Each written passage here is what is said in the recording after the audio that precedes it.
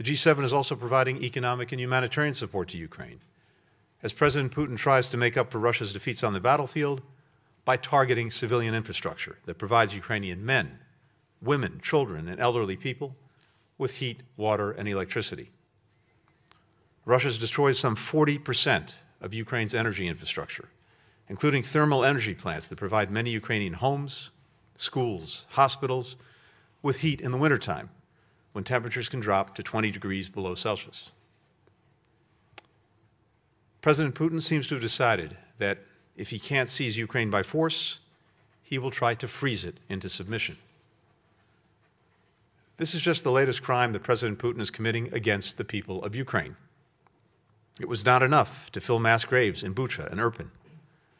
It was not enough to cut off food, water, and medicine to the residents of Mariupol.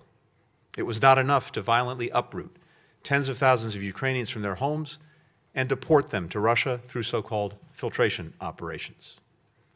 On top of all of this, President Putin is also fear-mongering about nuclear weapons.